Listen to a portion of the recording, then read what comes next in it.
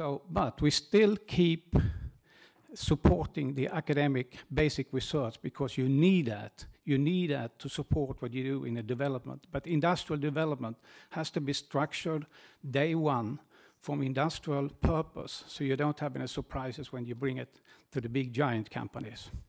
But part of all this, like Ulf said about the value chain, it's very important that you tie up, not with a giant company to start with, but with a cutting-edge partner, someone like this Formula One company, who have expertise in one particular area which you need. You bring him into the project. Then the giant companies start to listen. These guys know what they're doing. They are serious. So that's what we're doing. We have some excellent collaboration with companies like that. We already have signed agreements with excellent giant companies like that. And of course, before we do all this, we look into the market. Is there a market need for the product?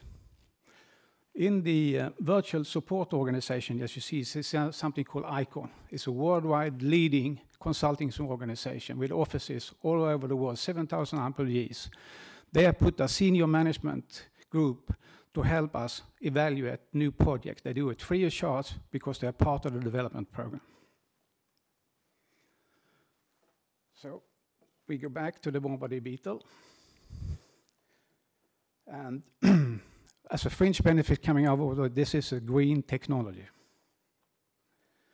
And I was not sure if the video was going to work, so I put together some slides here about just the Bombardier Beetle. But here you have a scientist with an idea, and they start to speculate in an idea, and they were speculating about the Bombardier's control valve system was the use for the basis to start up. And they had some work together with the Cornell University. And you saw the vapor explosion coming out of it and a droplet size. That was the starting point. So they built a rig. Not that I understand it, but they built a rig to do the first experiments. Supported by my company. They start then to do CFD modeling to see how the Bombardier Beetle's vapor valve system was working.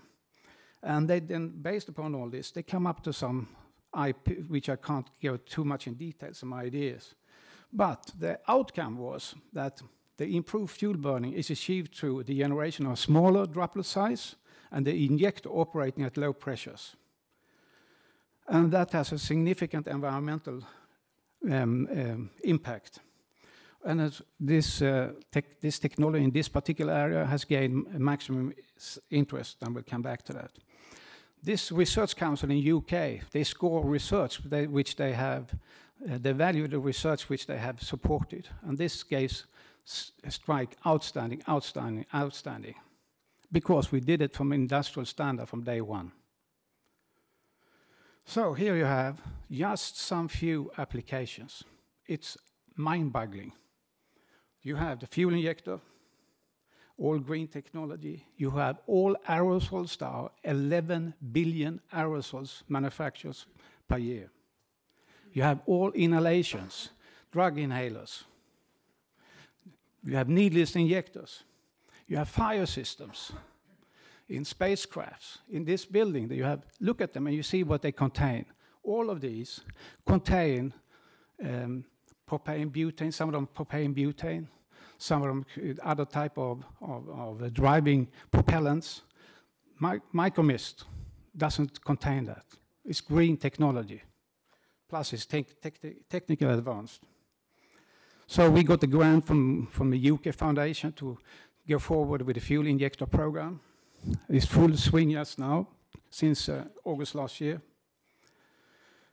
We are working with companies in this particular area. Think about an aerosol, which developed 1948, 43. That's the technology which are today in all aerosols. Look at this. Look at the inhaler, desk inhaler in a doctor's office.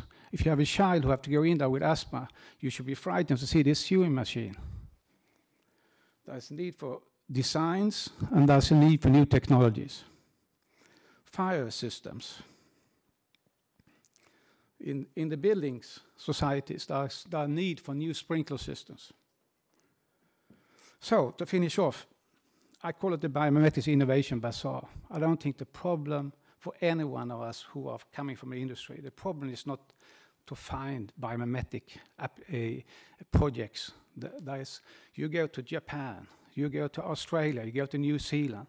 Every university has a biomimetic opportunity. The problem is, or the opportunity is to spot what is going to take it to the marketplace. And I'm driven by the social responsibility to bring revolutionary product to the marketplace. So we have, my company work currently with 2 platform technology. One is Micromist, based on the Bombardier Beetle. The other one is called Microlot. It's a new system which is going to revolutionize the way pharmaceutical industry today research, develop and manufacture pharmaceuticals. And it's based upon the most basic nature. It's based upon this inspiration from the RNA transcription into certain areas.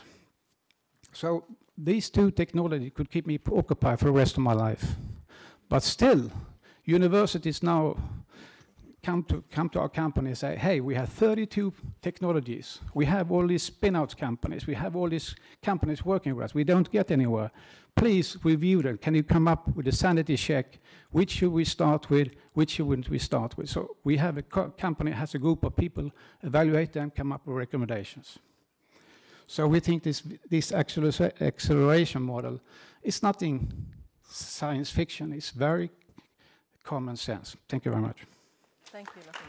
Thank you. All right. I know that we have one bag over here that belongs to one speaker, and we're very curious about the content of it. But I know that you have something in your bag as well. You showed us before, the real thing. Or you have it over there? Sometimes when you sit in the meetings, people forget. I have to say, I've been a chairman of a football club for a couple of years.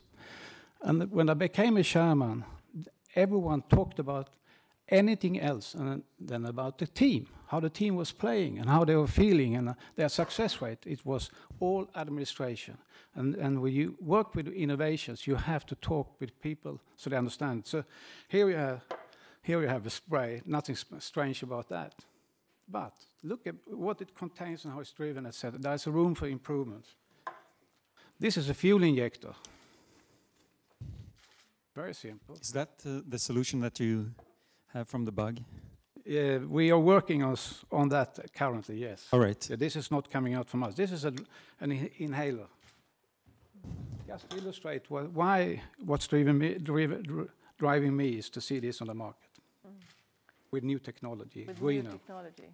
Bioinspired. Yes. Yes. Do you have a beetle with you? Do you have a beetle in your bag? Have you seen a real beetle? Because they're living next to you. in California. Ah, no, I haven't seen No, yeah. Okay. May I just... Yes, I've seen it. Coming back to the value chain and what Ulf Karlsson was talking about earlier, what step do you find is most difficult in the value chain?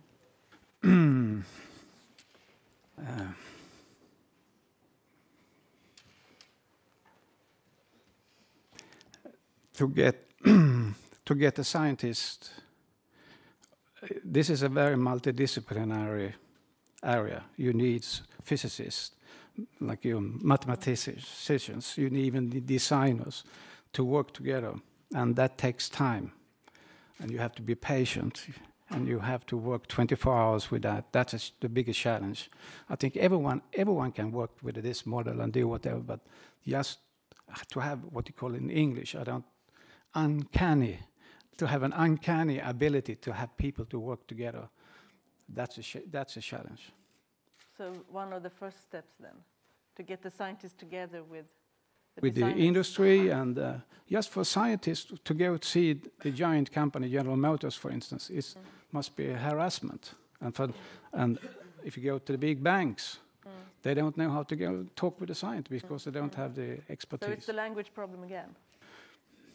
I wouldn't say it. I see it as an opportunity, not a problem. Great. Thank you, Lars Uno. Thank you. I think it's we just need